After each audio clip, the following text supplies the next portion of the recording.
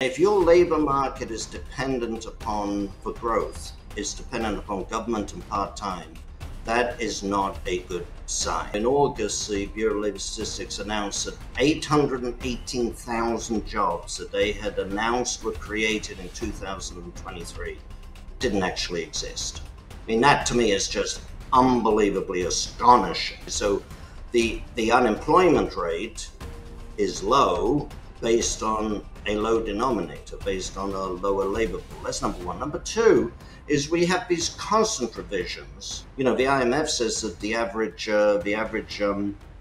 inflation rate for this year is 5.9, will be 5.9%. That's almost 3 times these central banks' own arbitrary targets.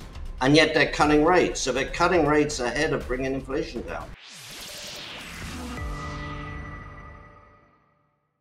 Hello and welcome back to Soar Financially. My name is Kai Hoffmann. I'm the Adrian mining guy over on X, and of course your host for this channel. And I'm being rejoined again here by Adrian Day. He's the chairman and CEO of Adrian Day Asset Management, and we last spoke back in July at the Rick Rule Symposium in Boca Raton in person. Now we're doing it virtually, but it's a good time to catch up. A lot has happened since the summer. A lot of macroeconomic indicators have changed, and I'm curious what Adrian thinks is going to happen now.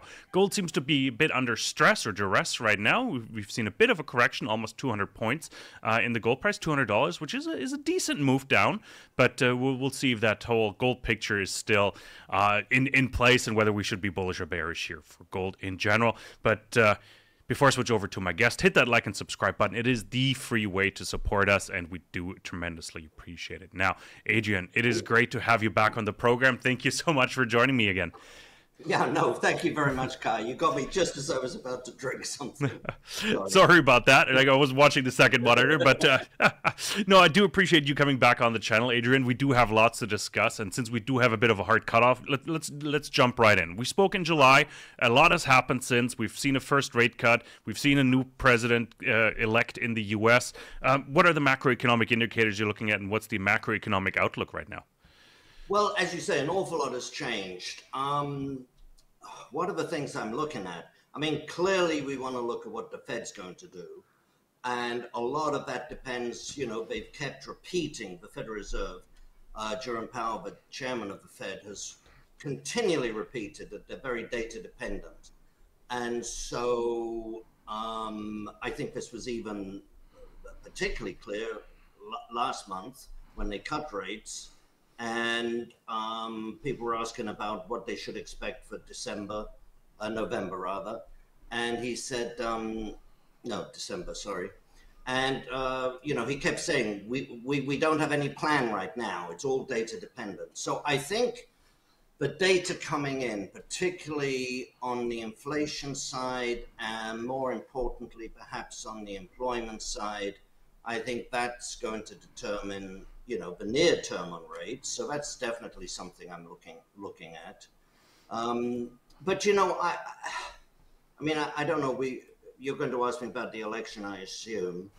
And, you know, there's certain things that I think are almost inevitable in the near term anyway. Obviously, with President Trump, when he was elected, there's a lot of optimism on economic growth, which means that the Fed could be slower in cutting rates. That's negative for gold. There's a lot, and economic growth and slower rate cuts means a higher dollar. That's obviously negative for gold. There are some concerns among some economists that his program will be inflationary, will add to inflation. But again, inflation maybe is good for gold, but inflation means that the Fed again will be slower in cutting rates. That's negative for gold. So all of these things on his election was sort of, you know, the sentiment, if you like, was that it was negative for gold.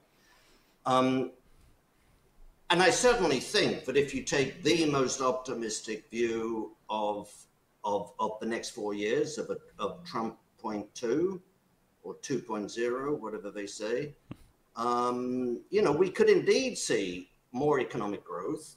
with Elon Musk and Vivek Ramaswamy, taking knives to the bureaucracy and to waste and to overlap. There's an awful lot of that. I mean, they just at the Pentagon had an audit and they just announced there's 800 billion that they don't quite know where it is. Well, I mean, I have no question that with good intent, with hard work, you can cut a lot of fat out the budget. Okay, so the optimistic case is really, and that's if Trump stays on message and doesn't start tweeting angry thoughts at 3 o'clock in the morning. But he's got good people around him, and that's what gives me optimism. I'm rambling, I'm sorry, but that's what gives me optimism, because in his first term, he had a few people like Steve Bannon, and then I'm thinking of the gold company, and then he also had like his chief of staff, John Kelly. Well, when John Kelly walked into him and said, President Trump, don't do this, you're an idiot, what does Trump do? He gets all mad and fires the guy. When Elon Musk goes in and says, hey, Donald, I think we ought to do this a different way, maybe there's optimism to think he might listen. So anyway, that's a long, so there might be optimism over 4 years. But in the near term, we've still got inflation that's not at 2%. We've still got an economy that's slowing, and unemployment that's moving up, and jobs growth that is very slow. We've still got a budget deficit. We've still got a huge national debt. And again, even with the absolute best will in the world, those two that I mentioned are not dictators. In fact, they don't have any power to cut anything. They're advisory roles. So even with the best will in the world, getting some of this stuff through Congress, it's going to take time. So what I'm trying to say is that for the next year or two, I don't think the picture with regard to gold has really changed much.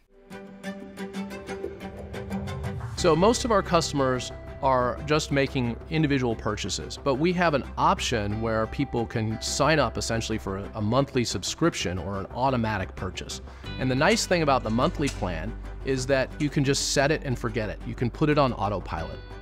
You can sign up for a certain amount every month, whether it be gold or silver, whatever items you choose, and then give us a bank account that you want us to process the transaction through, and what day of the month you want it done, and boom, it happens automatically. We either ship it to you or we can store it. Nearly 10,000 people in that program, and it's been a tremendous success and something we've offered from day one. We're really proud of that because it's very unique in our industry. Most people have not figured out a way to offer that kind of solution at scale the way we have. And it's a wonderful way to be saving in real money, gold and silver. It's very easy to enroll. You can do it through our website or over the phone. There's a minimum of only $100 a month. The maximum is really any amount. It's also easy to manage. Anytime you want to make a change, you can do that. You can quit at any time. It's very user-friendly.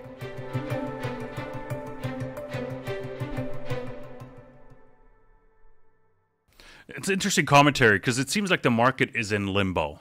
And my gut feeling is that it has a lot to do with the Fed and maybe uncertain economic policies in the U.S. The Fed, I want to highlight, is feels like stepped on the brakes here. Powell said previously, yeah, we're going to have 2 more rate cuts this year, but now, just in the last press conference, he stepped on the brakes, nope, we're data dependent again, despite various articles and commentary that they're going to cut two more times anyway. So he's taken a step back as well, and that's really closed or shut off the risk capital for our sector again. It feels like it brought some more hesitancy, because maybe to give some more color on previous interviews and after we spoke, Beaver Creek was a conference. I think we've seen each other there even, but there was optimism, and a couple days after the conference, or during the conference actually, the Fed cut for the first time, and that brought some renewed optimism to our sector over the last 2 months, and that has changed. Is that a right sort of assumption? Are we really that Fed dependent in the mining sector and the gold space? Well, I think it's partly Fed dependent, but it's also Trump. I mean, I'm being careful what I say because I don't want to make this political, but you know, I think the election of Trump has made people, you know, think that we can have a much stronger economic growth, and with cutting regulation, with cutting taxes and cutting regulation, we can have more productivity. So, you know, these things potentially are very, very powerful. I think as powerful as say Reagan in his first term. But the Fed is another issue, and if the Fed is data dependent and waiting to see what the data is all the way up through to their next meeting, then gold investors are not illogical to say we're going to kind of wait. Now, if I may just step back, you know, we all know why gold went up over the last 2 years. There was central bank buying, and then at the beginning of this year, you had a huge pickup in Chinese consumer buying, right? And you had continued Western outflows. It really wasn't until July, August, September, and then particularly in October that you started getting a change in that and Western inflows. Very small in June, July, but slowly picking up. And those Western inflows came in at precisely the time when central bank buying was slowing, easing, right? Down, oh, I don't have the number in front of me, sorry, but down significantly. The third quarter was down significantly from the third quarter of last year. I think down 50%. Now, last year was a record high, an all-time record high. But still, we're down significantly in the third quarter. And Chinese buying collapsed, actually collapsed to its lowest quarterly number in 10 years, staggering from what they had been at the beginning of the year. So in the third quarter, you had central bank slowing and Chinese buying collapsing, still positive buying, still net buying, but collapsed from what it was. And fortunately, the Western investors started to come in and fill that void. But now that the Western investor has stepped aside, that's why we saw gold, you know, fall the way it did. Now, I'll make a point, if I may. You talked about $200, and you're right, of course, $200, you know, that's quite a lot. Yes, it is. But when you see gold has gone up from bottom to peak in the last 2 years, it went up 72%. And from top to bottom, that's a little bit before the election, but from top to bottom, it corrected about 7%. That's not a huge correction. And again, after 2 years when gold had gone pretty steadily up without much of a correction at all, and all we've done is gone back to the end of September, again, I would say what we've seen is really a pretty modest pullback. I mean, it just freaked us all out because we were just about beginning to enjoy the party. But isn't that the way it always goes? Yeah, we just lit the candles. That was pretty much it. Like, absolutely. Like, you know, I was quite euphoric about it, but I was just at a conference last week in Zurich, and the mood, I wouldn't say it was muted or anything, but there was not as much optimism as I thought there might be. It definitely quieted down and not as euphoric as I was expecting it to be, which was a bit of a bummer, I have to admit, because I expected we're finally off, but the U.S. election, the Fed rate pause, let's call them, I'm expecting a rate pause, by the way, in December. I think nothing's going to happen in December, has really put a damper on things. Adrian, well, Javier, I quickly want to talk about U.S. sentiment, consumer sentiment, real quick as well, because it is such a big factor in the U.S. service-based economy, and that is picking up. I'm bringing that up because we talked about recession fears in the U.S. in particular, and it doesn't feel like that anymore. It seems like the U.S. has dodged a bullet. I have to bring that up again. But what are your thoughts? Like, unemployment seems to be in check. Inflation is in check. There's 3% GDP growth, if we all believe the numbers that are being presented to us, obviously. But where do you stand on that? Like, is a recession still likely? I think a recession is still likely. I mean, you're absolutely right that there's been a pickup in sentiment. No question. But, you know, we've talked about employment. Let's just pick on employment. We've talked about this before, but, you know, the headline numbers look reasonably good, other than the new jobs creation last month, 12,000 jobs. I mean, that's basically nothing in an economy the size of the US. But let's not forget, number one, we've got a very low labor participation rate, which, you know, that's for people in the 25 to 55 year age group who are actually in the employment pool, either working or looking for work. And we've got a low number. People have left the employment. People have left the employment pool. Some of that was after COVID, you know, 55, 60-year-old people who started working at home and said, you know what, I kind of like it, this, let's not go back to work. So we certainly had some of that. So that's number one. And obviously, if you reduce the denominator, then the numerator goes up. So it all goes down, I should say. So the unemployment rate is low based on a low denominator, based on a lower labor pool. That's number one. Number two is we have these constant revisions. You know, in August, the Bureau of Labor Statistics announced that 818,000 jobs that they had announced were created in 2023 didn't actually exist. I mean, that to me is just unbelievably astonishing. And that was a one-time adjustment. As you know, they announced the new jobs creation, and then a month later you have the first revision, 2 months later you have the second revision. This year we've already lost the revisions, the regular revisions, have already lost another 324,000 jobs. So that's 818,000 last year, but we didn't have 324,000 we didn't have this year. So I would say that if you look at the revised job numbers, they're not anywhere near as good as the, you know, original headline numbers that are put out. And then lastly, what I'd say, and this is really important, is that the majority of new jobs created over the last 18 months have been either government jobs, including local government jobs, or part-time jobs. And if your labor market is dependent upon, for growth, is dependent upon government and part-time, that is not a good sign. There are some people who like part-time jobs, but most people, especially if they have 2 part-time jobs, are doing it because they have to. Now, if we look at the U6 unemployment rate, which is based on the historical data from 1980, or it's 7.7%. It's way higher than the 4.2, 4.3% the government is feeding us these days, right?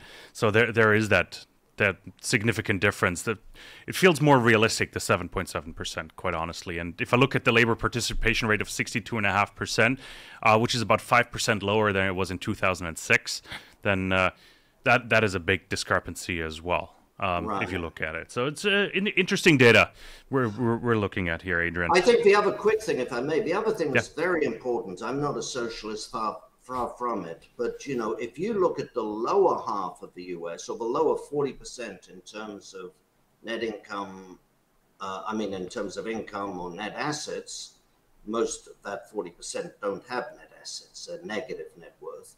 But if you look at that lower 40%, they are struggling right now. And so we really do have this bifurcated economy. And when you only look at aggregate numbers, I think it can give you a very, very misleading picture about entire swaths of the country. Absolutely. No, Adrian, I want to come back to the debt situation in the U.S. real quick. Trump said in his, it wasn't the inauguration, it wasn't even the acceptance speech, the speech the night off, I don't know what you call it, but the speech the night of the election, he said, we're going to start paying down the debt, which it's an interesting statement because we still need to figure out how he's going to finance all of that.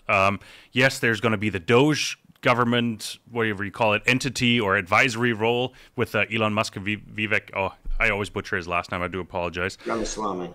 Yep, I always mispronounce it. But so ideally, they can cut quite a bit of fat from the budget, but that won't be enough to finance growth. I'm curious, Adrian, what your thoughts are. Like, how can he do that? How can he pay back debt and finance growth that he's promising? Well, look, if everything comes together and goes well, I think there is a path to do this, not this year, next year, but probably we'll only begin to see how this is working in his last year in office. But I think there is a path. I mean, I just mentioned the audit of the Pentagon where they can't find 800,000. They don't know where it went. Now, I'm not suggesting for a second that that was stolen. I don't think there's a lot of corruption. I think there is just an awful lot of waste, an awful lot of duplication. So, I mean, if you start to tackle some of those things, we know that the procurement system for the Pentagon is just abysmal. You know, people spending, you know, $400 on a spanner. You know, there's all these sort of stories that come out. And it's just, I think it's because there's no accountability. So that's number one. Vivek Ramaswamy over the weekend said they were going to start tackling the waste in government contractors. And there's clearly a lot of excess spend in there. So, I mean, I do think there's a lot of potential to cut spending without, even before you start tackling any of the actual programs. Right now, you know, 250,000 that goes to the Upper Rochester Lesbian Theater, you know, whatever they call it, co-op. Yeah, we can get rid of that program, but that's nothing. But, you know, actually looking at big programs like Social Security and Medicare has to be done at some point. Has to be. Now, Trump said he's not touching either of those two, but there's still a lot of fraud in those programs. There's still a lot of fraud on the part of doctors, fraud on the part of individuals who are claiming disability when they're not what you and I would think of as disabled, where they're still perfectly able to work. So a lot of opportunity.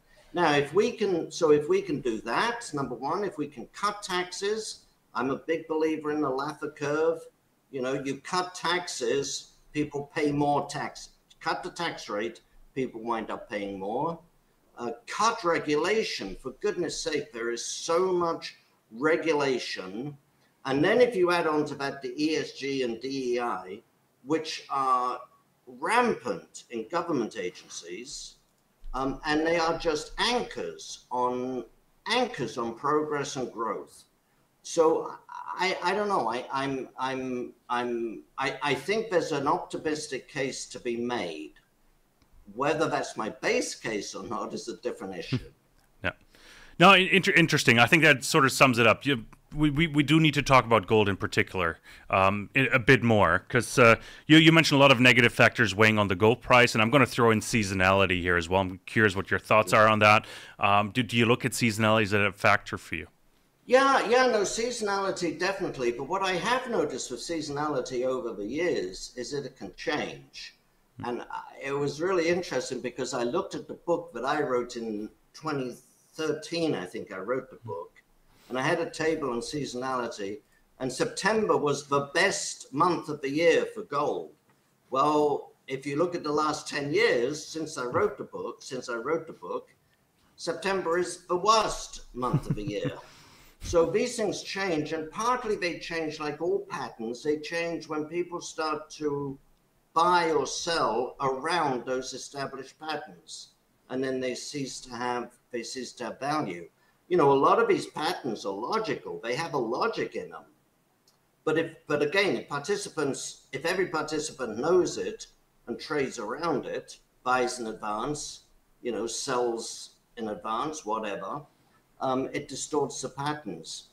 But one thing I will say, though, and I do want to make sure I get this in, I've talked about the negatives, but look, if you look at the reasons people were buying gold over the last 2 years, have they changed? And the answer is no. Central banks were buying to diversify away from the dollar, just because they've got too much dollar reserves in their reserves for too many dollars in their reserves just for prudence, but also because of the weaponization of the dollar. Is that going to change? On the contrary, President Trump-elect or President-elect Trump has threatened to punish countries that try to move away from the dollar. So that approach is only going to speed up the process of countries trying to move away. So that's not going to change. China, are Chinese buyers, are they suddenly comfortable with the state of their economy? Are they comfortable with the yuan? Do they feel comfortable leaving their money in the banks? Are they getting back into real estate? No. So even though the buying may be slower than we saw in January, February, it's still going to be a positive factor. The only thing that's changed there is whereas in January, I could say, and they're not going to buy stocks because stocks have been on a straight line down for 4 years. Of course, that's no longer true. Chinese stocks had a bit of a pulse. In August, September. So some of that buying will go into stocks, but they're not going to put their money in real estate or banks, and they're not allowed to buy crypto. So gold is going to be a beneficiary. So those two big sectors are going to groups are going to continue to be buyers. And then if you look at what we'll call Western buyers in a very broad category, our government debt levels, are we suddenly going to have balanced budgets around the world? Are we suddenly going to find debt to GDP ratios are going to get down to 30 and 40% instead of 100 and 150%, 130%? No, that's not going to happen. Is inflation truly under control? I don't think so. Not here, not in the rest of the world. You know, the IMF says that the average inflation rate for this year is 5.9, will be 5.9%. That's almost 3 times these central banks' own arbitrary targets. And yet they're cutting rates. So they're cutting rates ahead of bringing inflation down. So all of those factors remain. So at least for the next couple of years, I think people are going to, so nothing has changed in people's thinking of why they want gold, why they need gold. No, good, excellent points. It seems like a wait and see approach. I think people are there's a bit of uncertainty that we need to get over that hump, that uncertainty wall. I think we need to climb that. The wall of worry, that's what it's called, is the term. We need to climb a bit of a wall of worry here. Adrian, yeah. No, I was just going to say, like you, I'm not going to be at all surprised if we see another dip down to the 2,500, 2,520 level, where there is a good deal of support. There's really no support at this level on the charts. Anyway, sorry, go ahead. Yeah, I was going to quickly bring the mining stocks into the mix. We've just seen Q3 financials have come out just over the recent weeks. Curious if you've taken a look at them, what your thoughts are, and to whether your sentiment in terms of the stock market, the mining stock market, has changed at all as well. Yeah, I mean, we did see some reasonably good results from a lot of the companies, particularly on the cash flow, which, I mean, isn't surprising given, given that gold was much higher in the third quarter than the second quarter. I don't have the number in front of me, but it was like $200 higher. So the cash flow should be good. Costs, some of the companies were still, I would say, struggling with costs. We didn't really have cost blowouts. The only cost blowouts we had were from companies that had mining issues, operational issues, so the production was down. So therefore, the cost per ounce went up. But certainly struggling with costs, I would say. So that was a little bit disappointing. What we did see was overall pretty good debt reductions from a lot of companies, from the larger ones and the intermediate companies. A lot of companies put in that cash flow, the bonus cash flow that they got to reducing debt. We also saw a little bit of a pickup in share buybacks, but nothing particularly dramatic because, of course, as they got more cash in, which would facilitate the buybacks, the share prices were higher, so less attractive to buy back the shares. Yeah. I think the companies, personally, I think the companies are right to focus on bringing debt down. I've never heard a company in my entire history that said, man, why did we have so much cash on our balance sheet? What a friggin' mistake. But also, I don't know too many, a lot of people say raise a dividend, raise a dividend. You know, you got dividends of 1%, 2%. I don't know anyone who buys a stock because it's got a 1% dividend. Yeah. And if you raise that from 1% to 1.5%, is that going to make everybody flood into the stock? I don't think so. You don't buy gold mining stocks because of the dividends. No. So I think they're doing the right thing, unless it's a Wheaton or Franco with consistent, steady cash flow. Then it makes sense to have a dividend. So anyway, I think they're doing the right thing. Now, has my thinking changed? I mean, right now, today, as we speak, I'd be a little bit cautious. I would wait to add to positions. Now, I'm saying that, bear in mind that we're already pretty fully invested. Anyone who's listened to me in my newsletter is pretty fully invested. So we're not talking about some guy who's just inherited $1 million and has no exposure to gold at all. Yes, that person should certainly start stepping into the market. But, you know, if you're already pretty invested and you're looking to add to positions, I think there's still some risk on the downside. And we know if gold drops from if gold drops another $100, let's say, $80 to $100, we know the gold stocks will come down. Yeah, no, GDXJ is brutally underperforming gold performance for the year to date. Or brutally is an exaggeration, but they're underperforming. So dollar cost average, I think, is the proper way to enter the market right now. Well, and I would look for myself. I prefer to look at specific stocks that I like. You know, I've got a list of stocks I like. Oh, and this one's down a lot because of this. Oh, this one's down a lot because of that, and try to build your portfolio that way. I mean, I think Franco right now, for example, is very cheap. It's selling at one of its lowest valuation multiples, you know, in its history, which admittedly they're always high. But and you know, we shouldn't forget they do have what is now a free option on Cobre Panama. Since they've written it off, it's now, if you like, a free option. That's a good point. Adrian, I know you have a hard cutoff. I know you have to run. You have another appointment. So I'm going to let you go. But I thank you so much for your time. As always, it's very insightful. Where can we follow you, Adrian? I was going to say it's a dentist. So if you want to keep me here, I'm happy.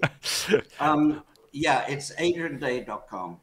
Fantastic. Adrian, as always, it's a tremendous pleasure to catch up with you. And we'll have to get you back on early January just to get a bit of an outlook for 2025, of Absolutely. course, in the books and everybody else. Thank you so much for tuning in. If you haven't done so, please hit that like and subscribe button. It helps us out tremendously, and it is a free way to support us. It doesn't cost you a thing. What do you think gold is going to do over the next 6 to 7 weeks here until the inauguration in the U.S.? Let us know. We'll figure it out together. And thanks so much for tuning in. We will be back with lots more. Thank you.